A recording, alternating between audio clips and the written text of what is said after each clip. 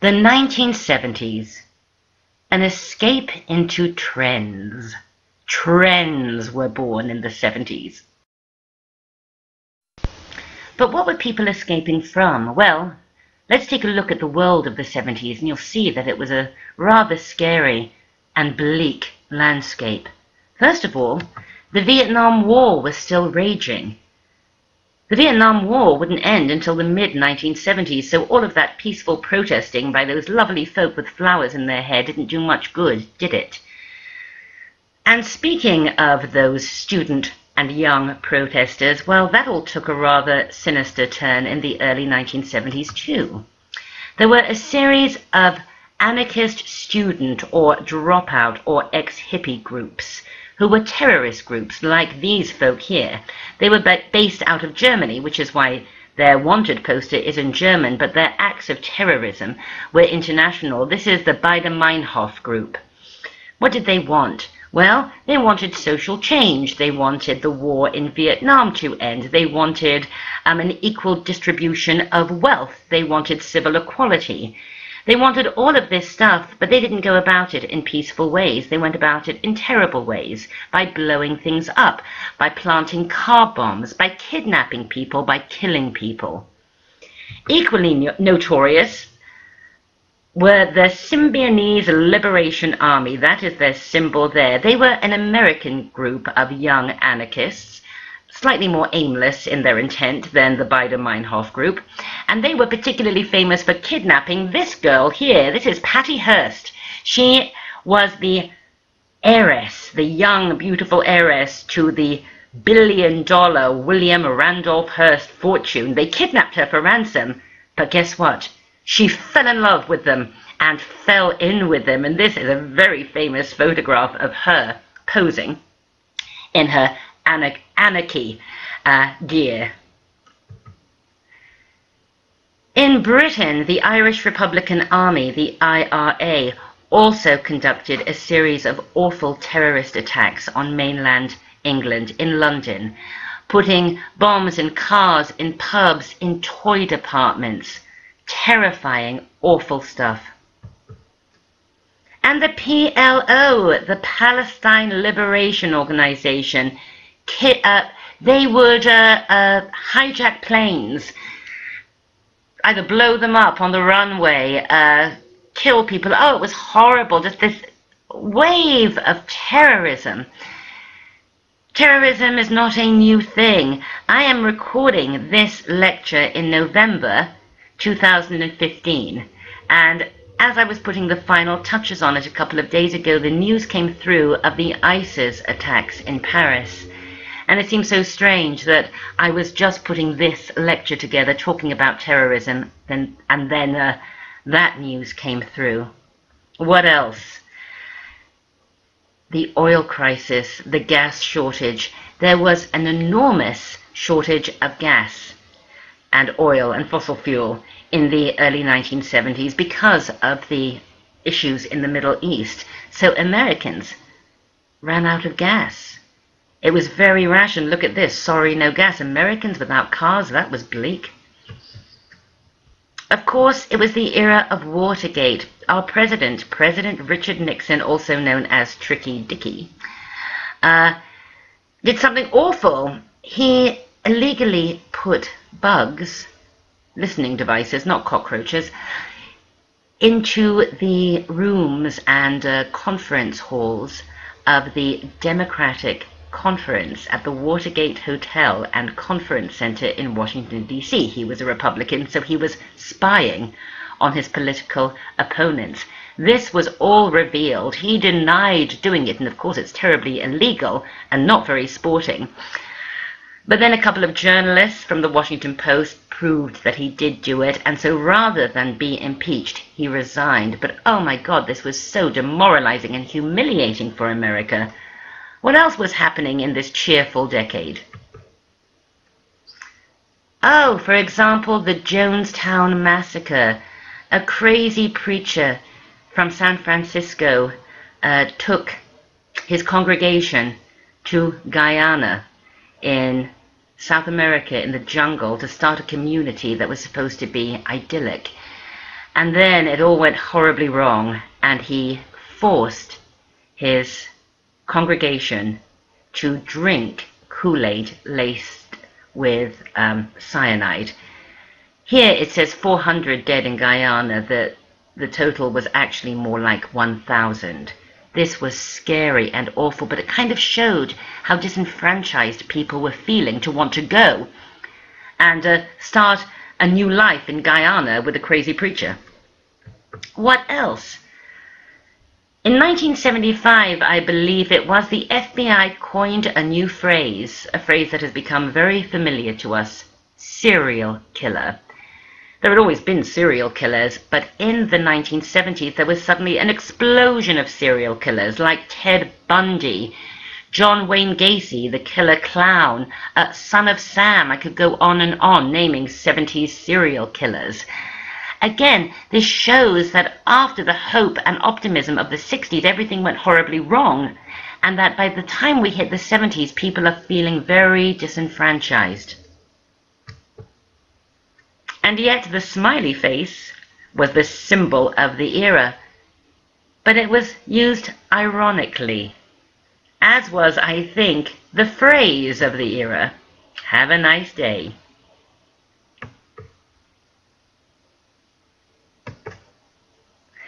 Fashion is not an island, it's a response. And fashion responded with a series of trends that added glamour or sweetness or just plain fun to a gloomy and really frightening landscape. So let's take a look. As we always do, let's start with the body ideal. Here is the body ideal of the 70s. Willowy, you all know what that means, don't you? Willowy, sort of delicate like a willow tree. Small, with natural breasts, a taut waistline, slim hips, very natural physique, no corsets, no girdles, and often no bra. This small, delicate figure was perfect for every single one of the varying trends of the era. It was great for the laid-back, casual look that we associate with the 70s and that ran throughout the decade. It was also great for the pantsuit. Again, this would run throughout the decade, as would the incredibly popular gypsy trend. Sometimes it was called gypsy, sometimes it was peasant, but it was this look. And this little body looked perfect in all of these varying trends. Who had this body? Well, lots of people did who were famous and popular.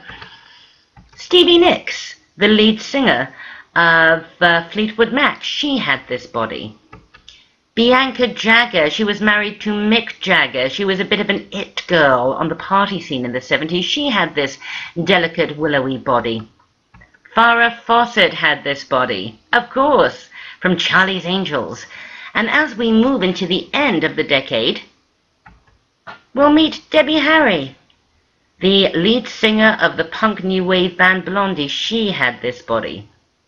So you can see, all of these women are very different types, and actually, now that I look at this drop, all of them are speaking to so many of the popular trends of the 70s, and yet they all have very similar physiques. Now, we usually do the beauty ideal, don't we, after we do the body ideal, but because there were so many different makeup looks in the 1970s to achieve these various fantasies that people escaped into, we'll do the makeup looks as we go along.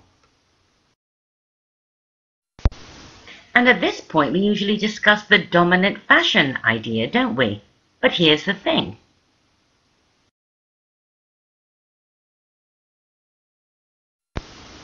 The 70s was the time of trends, so there were many fashion ideas. So instead of the dominant fashion idea, we really have to talk about all of the little fashion ideas that made up this overarching era of trends. Here are just some of them. The feminine gypsy, the liberated pantsuit, simple and slinky, chilled out denim, super sporty. Take a look at all of these images. They all scream 70s, don't they? But they are all incredibly different. So all of these looks coexisted throughout the decade, varying slightly from year to year, but all linked by a dominant and rather revolutionary idea in fashion. Comfort. We see comfort for the first time. Okay, people didn't wear corsets or girdles with miniskirts, but a little micro miniskirt, you always had to be careful that your pants weren't showing. You always had to be careful how you sat. Really, from the end of the 60s into the 70s, we give up the idea of changing our bodies through corsetry or girdles. Comfort. But this suited the 70s. There was so much conflict in the world. We wanted comfort. We didn't want to have to encounter conflict with our own bodies every time we got dressed. And so this era is really when this idea of comfort wear, leisure wear, almost active wear before that term was ever used, came about. Take a look here. Sort of flared, comfy jeans and a hoodie, before the word hoodie was used, actually. Comfort. Although, as you just saw, there were many different silhouettes, all of them linked by comfort, there was sort of an overarching shape theme in the 70s. Things got terribly wide. Terribly wide. Flares. We associate flares with the 70s. Very wide. Collars got wide. Lapels got wide. Ties got wide. Hair got wide. It was a wide decade. But before we go on and look at some of the more beautiful, interesting, and exciting trends that make up the big fashion story of the 70s, I have to talk about textiles. Textiles were the reason that so many of the more beautiful trends of the 70s simply did not translate by the time they reached a mass market, because the mass market was in love with polyester. This was the polyester decade. Look at these people, all in polyester. Here's some more polyester. Now you see this ensemble here. Believe it or not, if this had been conjured up by a European designer, the blouse would have been silk, the pants would have been jersey. It would not have been in those colors. It would have been beautiful. Here's a nicer polyester ensemble for you. Think about things like the maxi skirt. By the time it reached the American mass market, it was made of polyester, or something equally revolting, which made it stiff and bulky and simply not sexy. When the maxi appeared in Europe, it was made of silk or jersey. It was slinky, it was sexy. So this is why there are two very, very different views of 70s fashion. When we think of the mainstream, it's awful, it's risible. You all know what risible means, right? It means laughable. And we like to make fun of it. And yet, when we look at high fashion or really trendy streetwear of the 70s, it's gorgeous. And the reason really is textiles.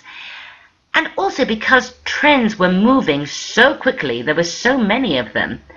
By the time a trend had happened, was clocked, and was over in Europe, it was only just beginning to kick off in the mainstream. And this is true for the New York designers who would appear in the 70s as well. By the time their beautiful, elegant, minimalist work hit mass retail, it had been completely misunderstood, and something awful had taken its place. So the 70s was dichotomous. It's one of my favorite fashion decades, but I think it might be my worst as well. Because there were so many trends that overlapped and ran in one incarnation or another throughout the decade, we will tell the story of 70s fashion through the dominant looks of the decade. The designers of the decade we'll discuss are those whose names are associated with a particular 70s trend, those who either did it first or simply did it best. And the style icons I've chosen are the people who best exemplified the trend, whose look was most imitated by the masses, and whose name is forever locked into a particular cultural moment. This is going to be fun. And in true 70s fashion biz style, I will give each of our 70s dominant trends a suitably buzzword type of title. The first of our dominant 70s trends is storybook. Yeah. Basically, this was a run-on from the very edgy streetwear that we saw in the late 1960s. Remember, I was Lord Kitchener's valet, Granny Takes a Trip, all of that kind of thing, the nostalgia for Victorian and Edwardian stuff. Storybook, as I have decided to call this trend, was basically an Edwardian Victorian revival. Again, an extension of what we saw in the late 60s, but with the edge taken out of it. So we're thinking about a lot of lace here, a lot of whimsy, a sort of harking back to romantic and ladylike times. Let's take a look. Because the era was so horribly violent, there was a real trend towards gentleness, gentle pursuits, and the Edwardian/Victorian era was seen as a very gentle, very ladylike, very delicate, sweet time. One of the crazes of the early 1970s particularly was pressing flowers. Everybody was pressing flowers. This, of course, was a very Edwardian pursuit, but it had a huge revival. Kind of like people were into scrapbooking a couple of years ago. People were pressing flowers. There was a huge revival of Beatrix Potter. Do you know who Beatrix Potter was? She was an Edwardian author of children's novels, and she wrote about woodland animals like Peter Rabbit. It's all very sweet, it's all very gentle, but it's all very Edwardian too. The movie The Railway Children came out in the early 1970s and was a huge international hit. It's a story about some Edwardian children who live near a railway in the countryside. It's very gentle stuff, and people were lapping this up. Take a look at this. This is not a mainstream fashion image. This is a high fashion image. In fact, the model on the right that you see there is going to be featured as one of our style icons of the decade in a second. This is another high fashion image. You can see totally whimsical, romantic, gentle, soft, lacy. And take a look at this. The designer that we associate with this trend particularly is the designer who created the image, the clothes in the image in the middle there. Her name was Laura Ashley. Have you heard that name before? You should know it. She really did trademark this trend. But everybody had their version of it. Saint-Laurent had his version of it. Everybody had their version of it. And in a way, it was kind of lovely. Here is Twiggy. We're going to see quite a few images of Twiggy from the 70s, because remember, when her career started and everybody was talking about Twiggy, she was only 16, so she had a career as a model throughout the early 70s too. Look at what she's wearing, and look at that beautiful straw hat with the cherries on it. Every single female member of my family in the early 70s had this hat. And of course it parlayed perfectly into lingerie as well. And just when we thought the trend was over, in 1978 this movie came out, Pretty Baby, starring 12-year-old Brooke Shields as a prostitute, a child prostitute in New Orleans at the turn of the century. So, although this is a terrible movie, of course it is full of boudoir lace, boudoir Edwardian lace, and it helped the trend continue, really, until the...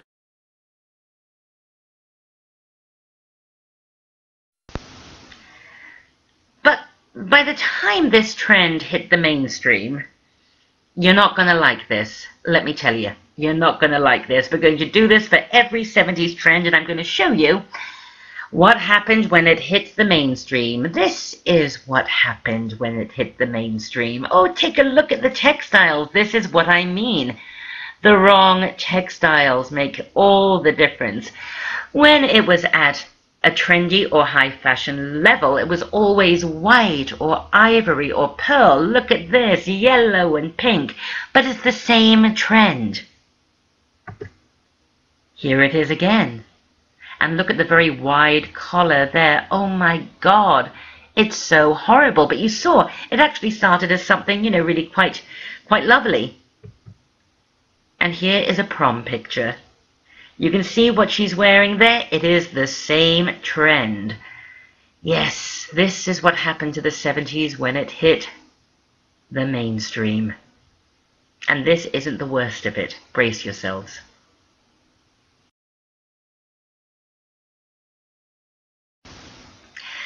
The next trend up you are going to love. It's one of my favorites of all time, and in true 70s trend jargon, I have decided to call it Hooray for Hollywood. This was a pure nostalgic trend, an escape into past glamour. It was all part of the Deco revival of the early 1970s.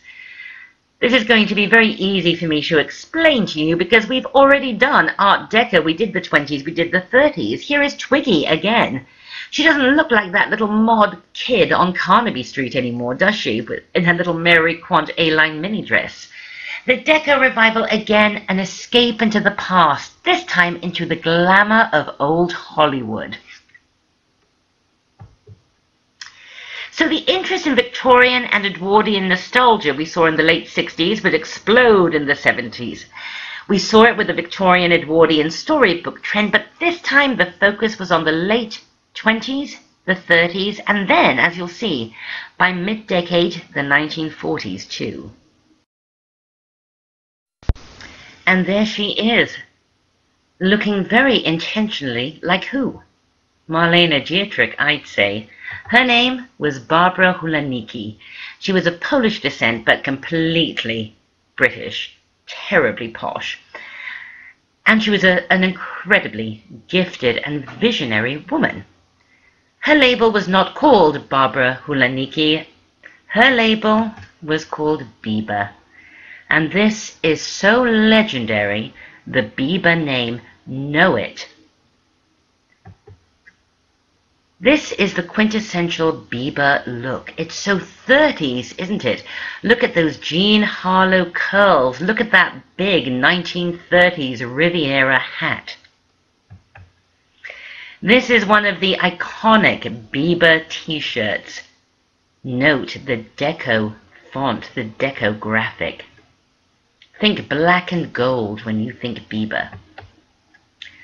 Look at this Biba evening dress. Incredible. If I put this on an exam and said, okay, date it, and you wrote 1930s, you know what? I couldn't blame you. Look at that Art Deco Biba platform heel. This jacket is so 30s, I can look at it and I know it's 70s because I have a trained eye and I'm Prof H. But I wouldn't blame you if you thought it was 30s. Isn't it wonderful? And take a look at this suit. We're even getting into the 40s here, aren't we, with the peplum, the shoulder pads, and the A-line skirt. That's a little bit later in the Biba story.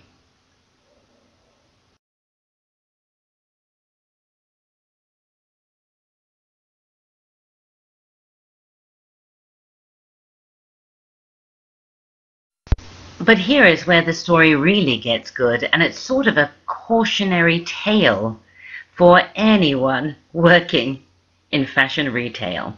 Okay, Barbara had her little boutique in the 60s called Biba, a little boutique. Everybody had their little shop.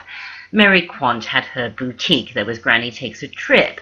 There was I Was Lord Kitchener's Valet. There was Mr. Fish, and there was Biba. But then, because she really saw this whole Deco revival happening, she and her husband, who was her business partner, somehow, I have no idea how, because they were both just very young, they got the funding to rent an entire Deco department store on Kensington High Street, which is in the centre of London, a very trendy shopping street at the time. Here it is, formerly Barker's, just an old lady department store. They took it over, and this was one of the biggest stories of fashion retail, I think. She launched Biba, the department store. Here is a little promotional newspaper that was given out to announce the launch. Welcome to the new Biba. Take a look at the typography. Take a look at the graphics. It is completely a playful nod, isn't it, to the 20s and 30s. Barbara offered complete escapism out of this horrible world of Bider Meinhof and terrorism and all of this crap into the glamour of the 1930s. Look at this display. This is just one of the many counters on the 6 or 7 floors of Biba. I have been to Biba many times. I went to Biba often as a little girl because my sisters were Biba girls. They both worked at Biba. They are older than I am by about 10 years or so. And so when I was a very little girl, they were teenagers and they had the coveted job of being Biba shop girls. But look at this display. See the carpet? Barbara Hulanicki had all of the carpets specifically and specially made to deck out this entire massive department store in this Deco design. The ostrich feathers, I remember there was always this incredibly kind of heady, exotic smell in Biba.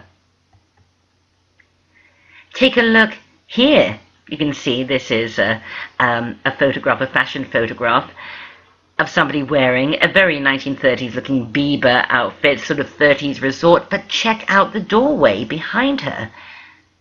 This is the Egyptian 20s revival, revived again, for the Deco revival of the early 70s. This is the cosmetics counter. Everything in Biba was the Biba label. Everything was Biba. Cosmetics, homeware, everything. Biba had its own nightclub.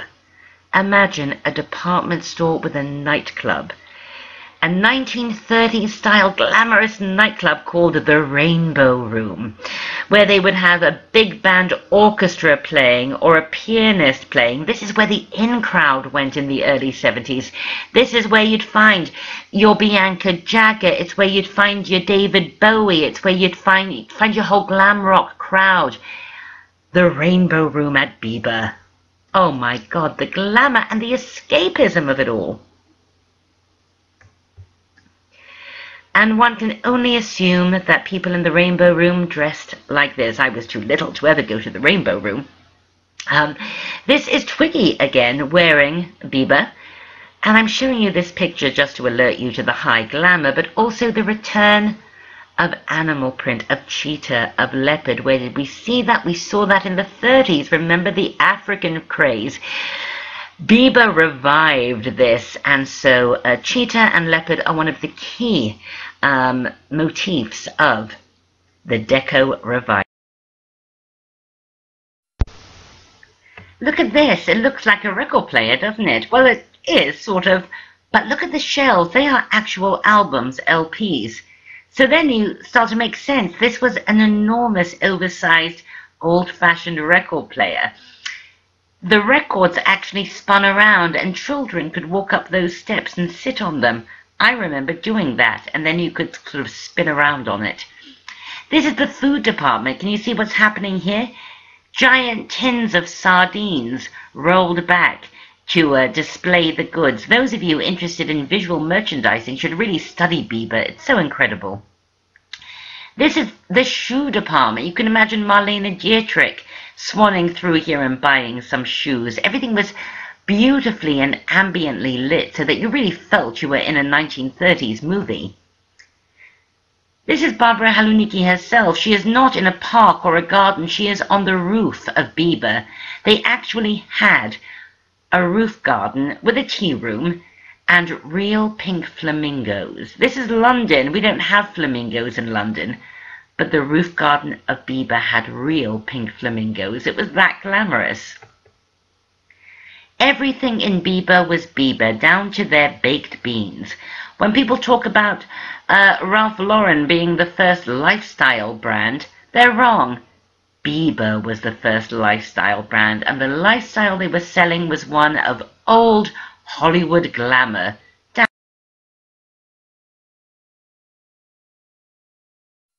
Did you enjoy that? I hope you did. I love seeing creative fashion people at work, don't you? I find it so inspiring. And wasn't Biba incredible?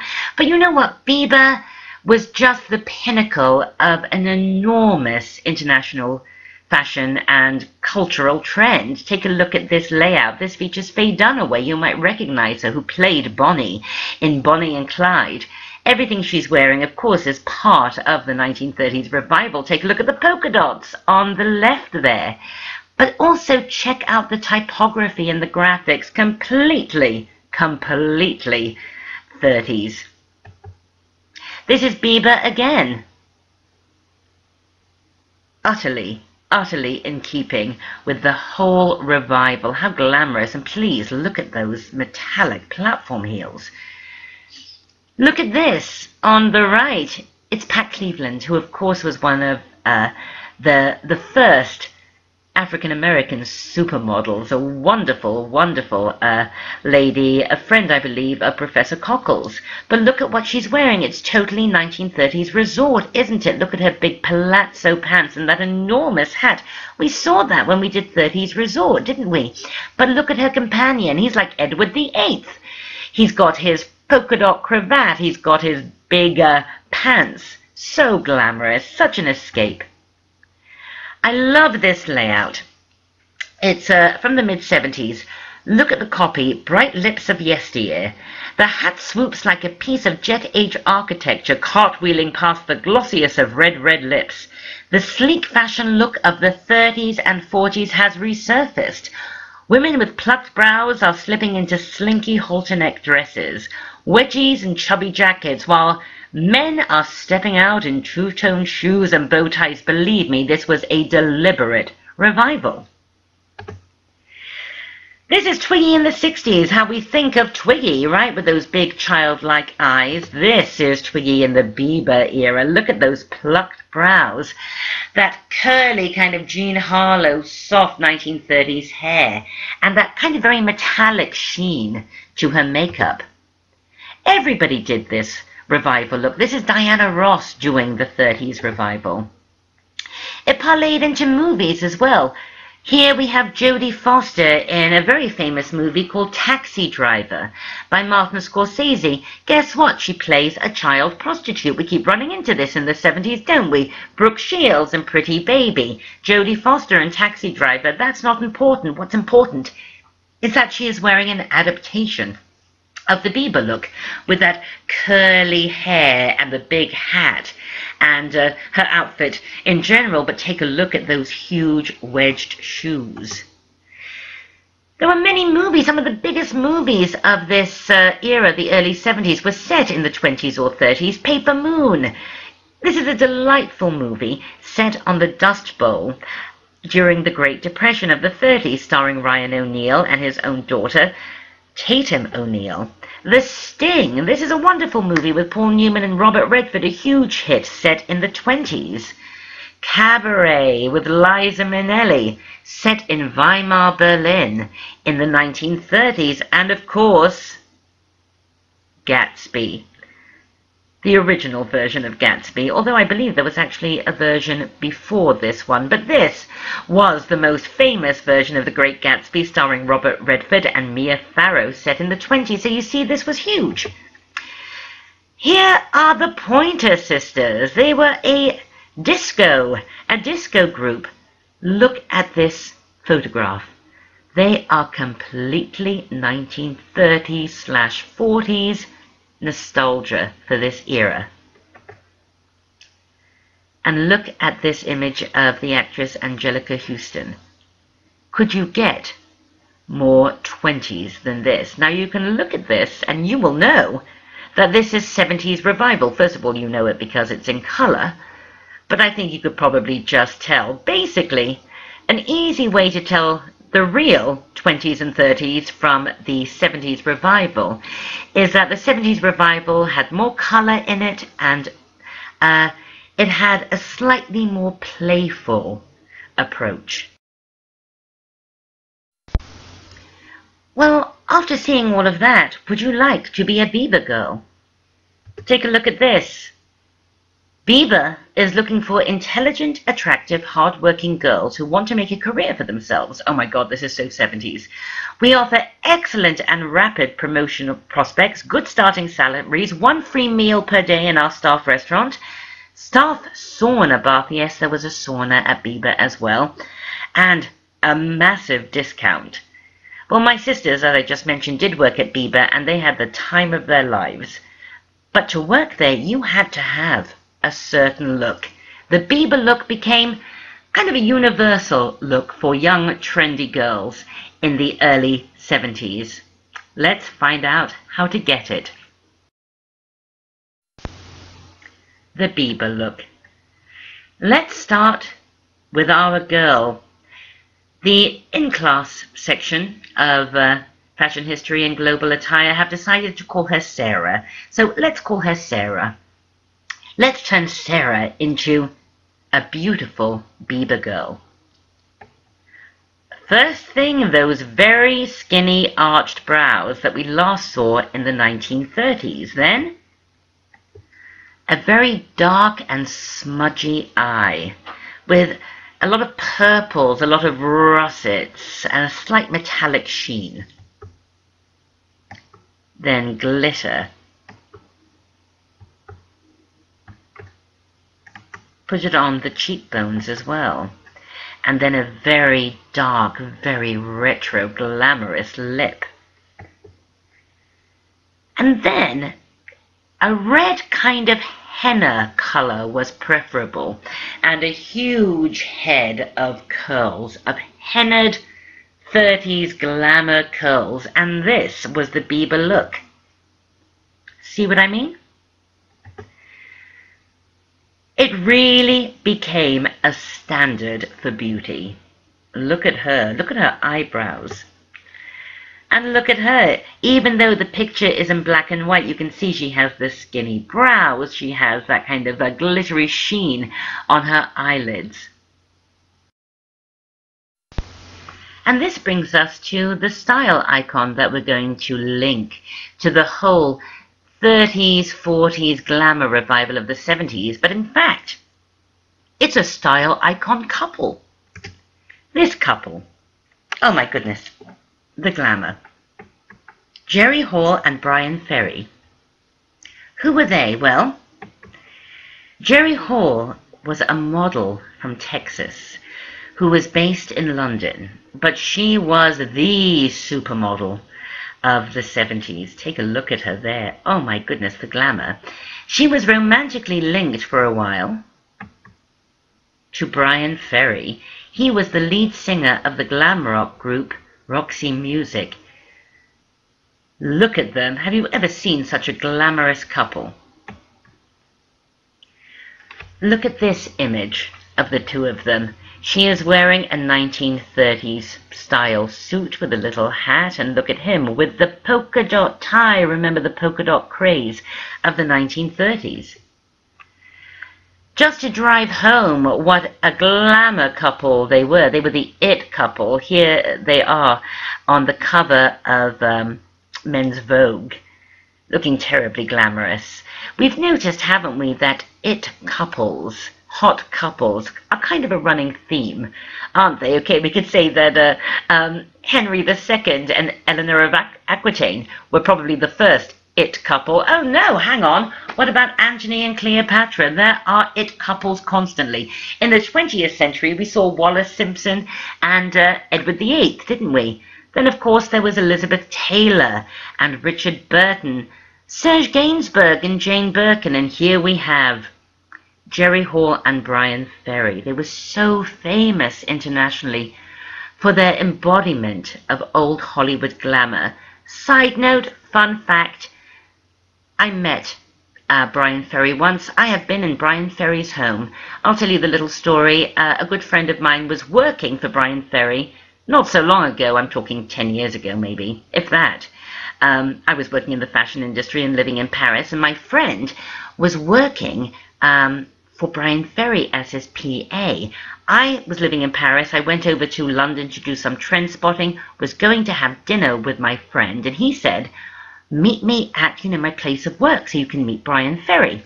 And so I said, sure, I would love it. And so I arrived at this big posh house in London and rang the doorbell. Bryan Ferry answered. I said, I'm here for my friend. And he said, oh, he's just gone to FedEx. Come in. Bryan Ferry, hottest guy of the 70s, made me a cup of tea and gave me a cookie. And we had a nice chat. You can't get fairer than that. Lovely bloke. Moving on.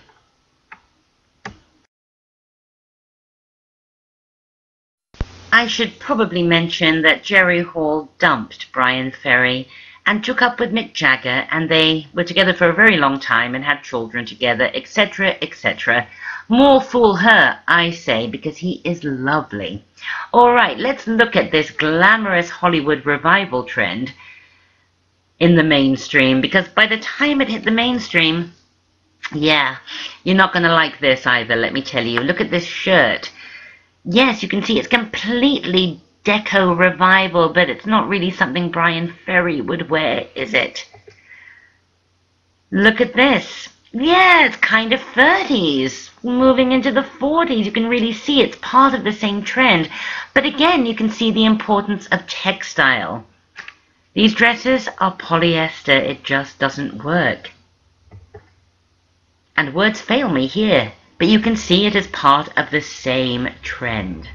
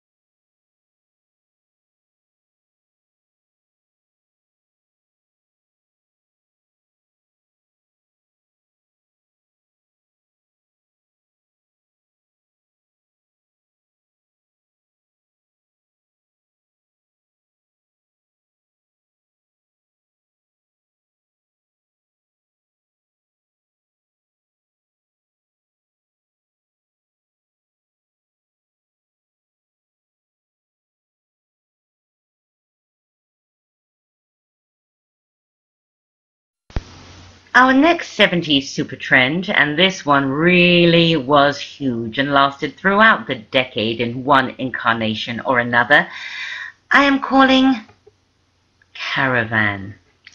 Like a caravan of traders traveling along the Silk Road. It was gypsy, it was sometimes peasant, it was exotic.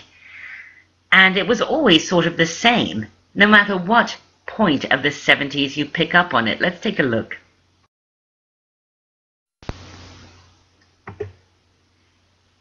Basically, caravan was a kind of peasant blouse, a very full skirt, and a headscarf.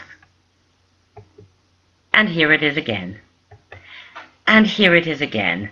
Lots of interesting print, very exotic. Everyone had a version. This is Missoni's version. This was so dominant. This is Rhoda, a character from the Mary Tyler Moore Show, in her version of this trend. This is Cher. We can always count on Cher to embrace every trend of every era. In her version of this trend, you see the kind of this is an off-the-shoulder peasant-y blouse, but with the headscarf. This was huge. This is Lanvin's version of it, from the very early 70s, but you see the full skirt, the exotic print, and the headscarf. And this takes us to the designer of the decade. He didn't do it first, but my goodness, he did it best. And here he is. Do you recognize this rather attractive young man? This is Yves Saint-Laurent.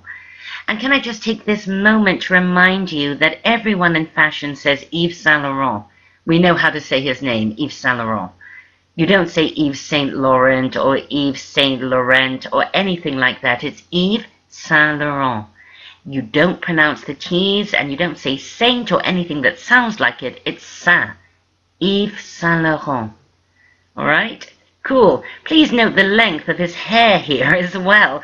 Men in the 70s had quite long hair. Yves Saint Laurent had been famous for a very long time. He was famous in the 60s.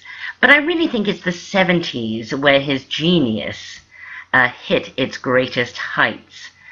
Yves Saint Laurent was not a fashion innovator in the way that Dior was, and of course Dior was Yves Saint Laurent's mentor.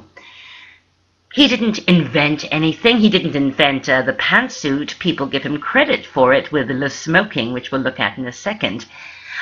His genius was this. He recognized what was happening on the street, and he validated it with beautiful couture collections, beautiful ready-to-wear. And by validating it, he then made it acceptable to the masses. Yves Saint Laurent was a true fashion genius, and he was a true artist.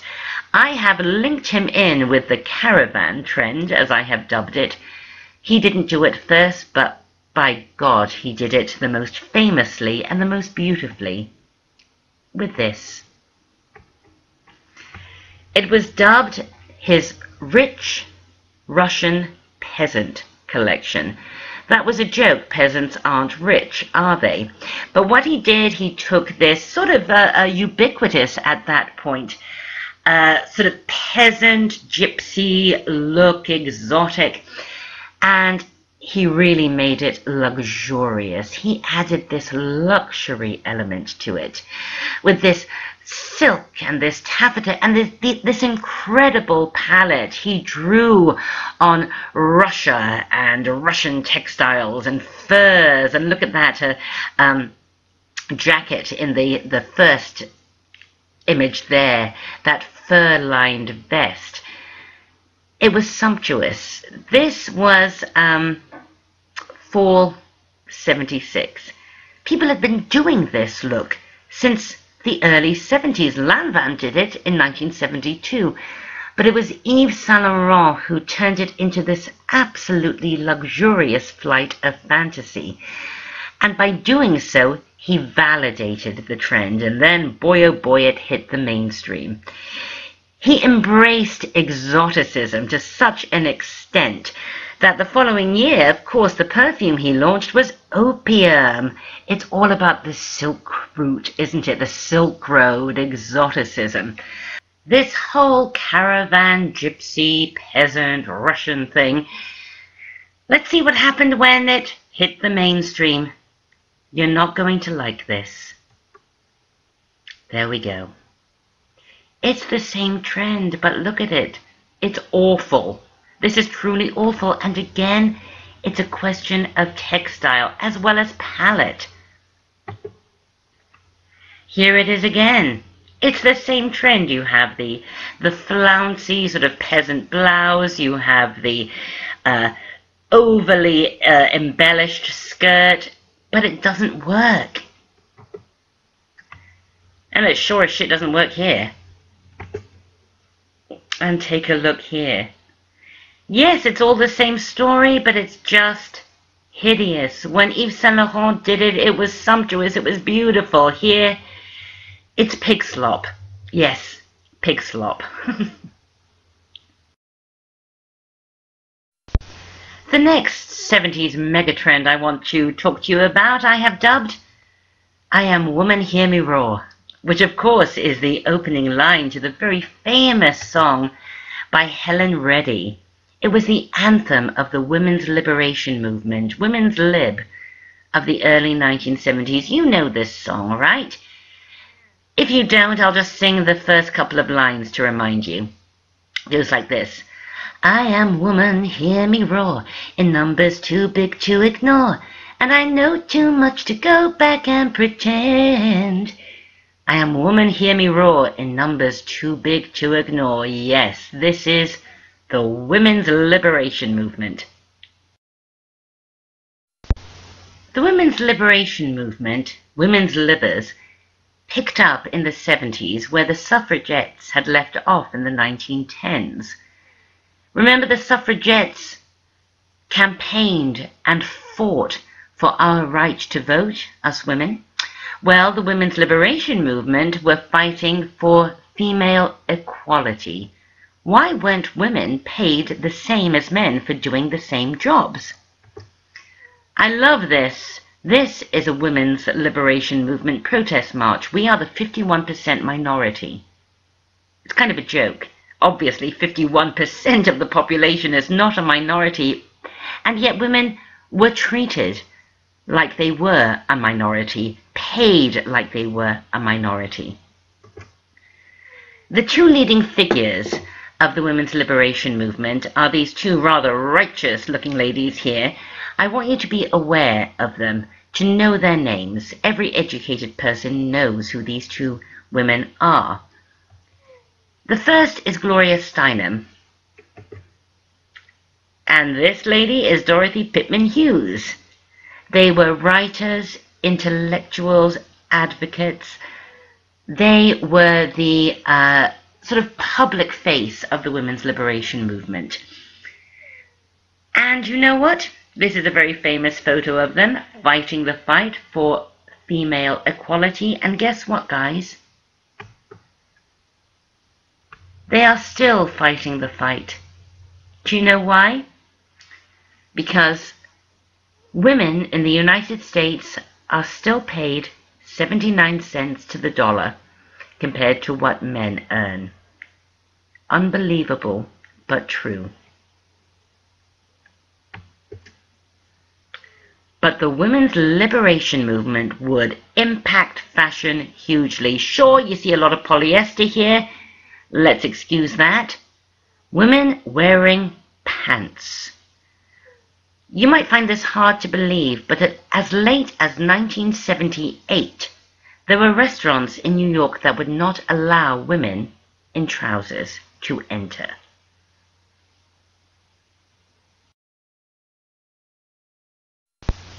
Which brings me to our megatrend, the pantsuit. All right, you know as well as I do that women had been wearing pants since the 20s. We saw that wonderful image of Louise Brooks wearing pants. Do you remember that in the 20s? And then, of course, Marlene Dietrich, Greta Garbo, and all of those wonderful palazzo pants in the 1930s. Women in the 40s wore pants, didn't they? In the 50s, do you remember that suburban wear we looked at with the capri pants? So women have always worn pants, which is why it pisses me off when people who really don't know fashion history but think they do say that, oh, it was Yves Saint-Laurent in 1966 who invented pants. Of course he didn't.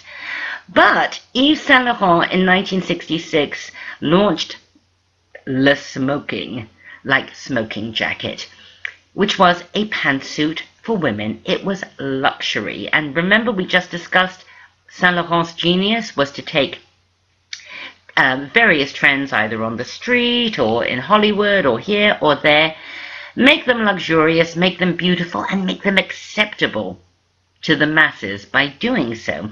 So Yves Saint Laurent launched Le Smoking in 1966, but we know that pants and pantsuits had been around for a very long time.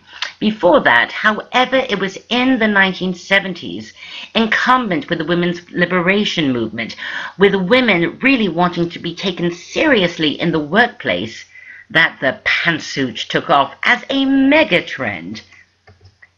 Here is a very high fashion pantsuit. You can imagine somebody going to the Rainbow Room at Biba wearing this, but you know what? Everybody at every level of retail had pantsuits. You would have had pantsuits. I would have had pantsuits. In fact, I did have pantsuits. I was 5 in 1970 and 14 in 1979, and I remember having pantsuits at various points. You know, if we were going somewhere smart, I'd put on my pantsuit. This was really a drive for women wanting to feel equal, to feel powerful, and ready for work in a way that they weren't going to have their legs looked at by guys. Right? This was women wanting to be taken seriously as a force to be reckoned with, and quite rightly, everybody had pantsuits.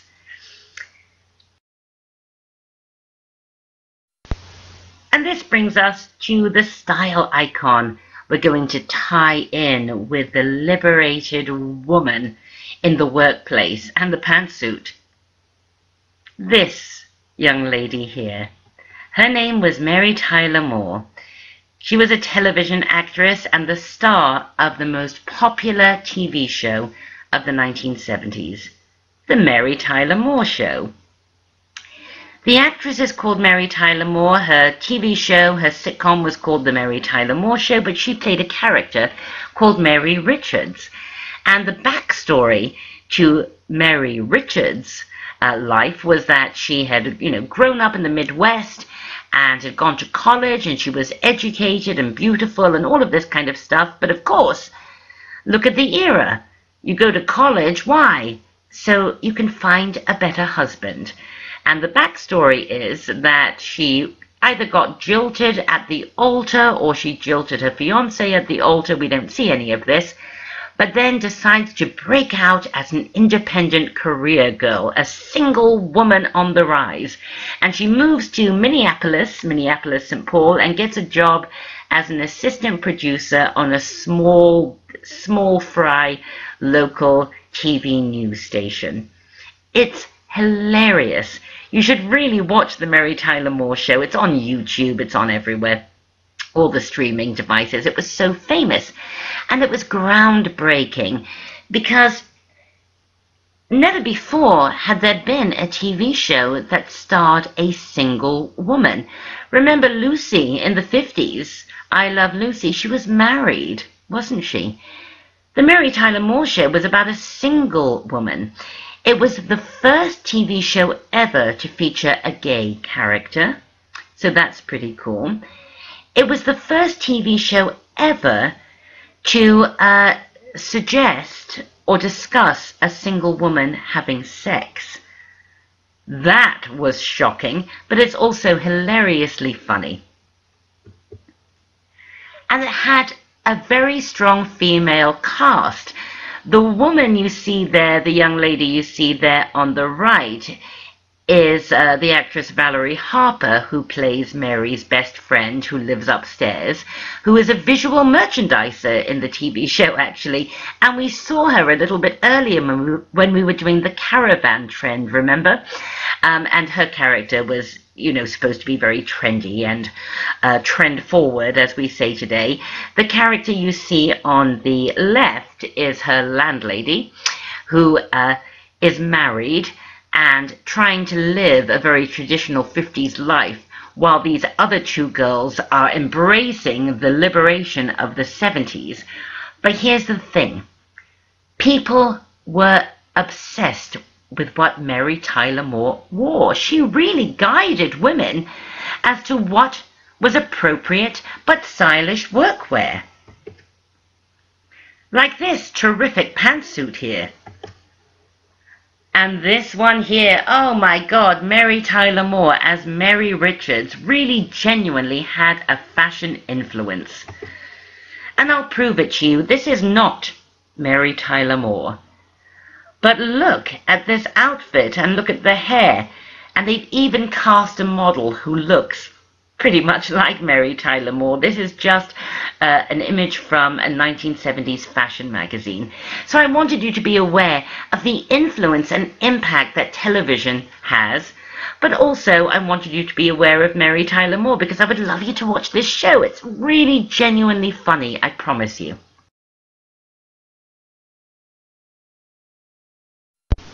Another style icon who I want to link in to this women appropriating menswear trend is this girl, Annie Hall.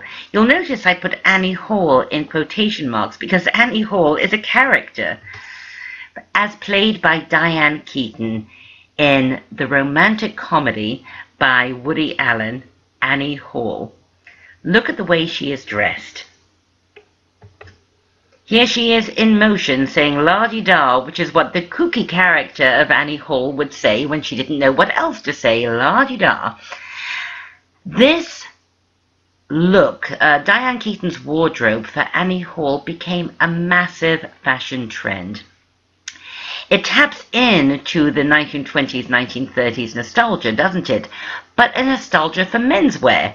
You see, look at her tie and her vest and her hat and her baggy pants. This became a huge fashion trend in a decade devoted to trends. Here we have a simplicity pattern book. Look at those images, completely Annie Hall. Take a look at her with the man's tie and the baggy pants. Here it is again, the Annie Hall look, very nostalgic, but nostalgic for menswear. And on the image I just showed you, take a look at the Oxford bags. Remember, we met the Oxford bags in the 20s, didn't we?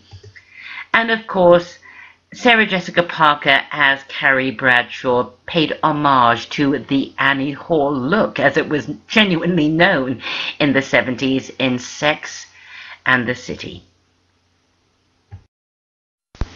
But of course, men were going to react to all this, weren't they? Come on. Women wanting equal pay, wearing men's clothes. And I want to talk to you about a huge trend in kind of mainstream menswear in the 1970s, machismo, you know, like as in macho. You see a lot of this, very tight pants, so that, you know, a gentleman's, what should we call them, family jewels can be best enjoyed. A lot of hairy chests, very macho, with medallions. Shirts left unbuttoned or buttoned very low, so you can see the hairy chests because they are men, and the medallion.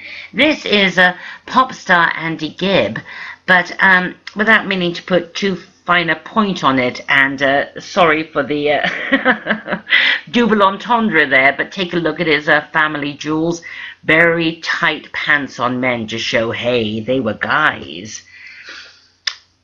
Take a look at that. and mustaches. This is Burt Reynolds, one of the biggest stars of the era. Mustaches. Why? Because mustaches are manly and masculine. This whole idea of men having hairy chests and medallions and tight pants to show their family jewels and a mustache to show they were guys. It really was kind of a reaction, very unconscious, of course, to the women's liberation movement and the pantsuit.